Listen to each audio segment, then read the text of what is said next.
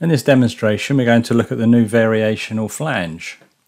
So previously, if I try to create an advanced flange on an edge, it tells me that it's not supported on the edge of a bend. So we have a bend region here, we cannot support a flange on the edge of a bend. And the same goes for the conventional flange, of course, that just stops on the linear edge.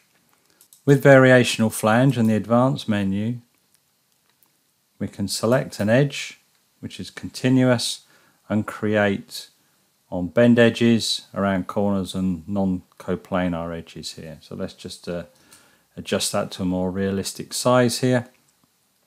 We've got different length types which I'll cover in a second. We can reverse the direction of that bend.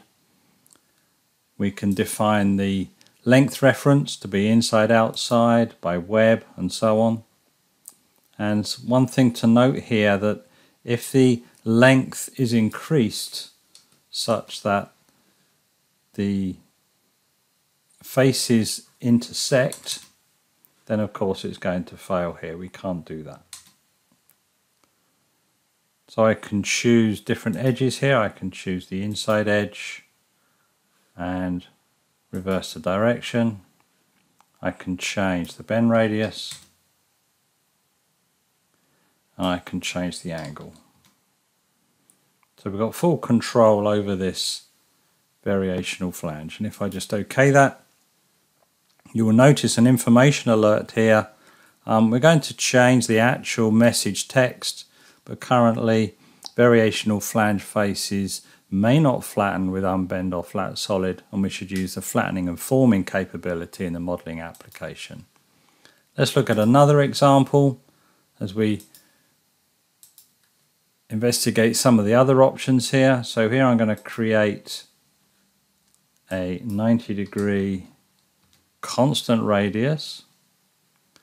I can now change the length type and the angle type. If I change the length type from linear, it gives me a start and an end, and I can have a different length at the start and the end, and it will define the length of the flange linearly between the 2 points.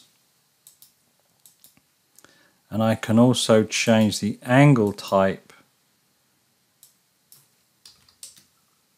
and in this instance I'm changing a 90-degree angle with constant angle change to 45 at the other end. So some interesting possibilities there for the flange methods. Let's look at something a little bit more complex. I'm going to create a variational flange.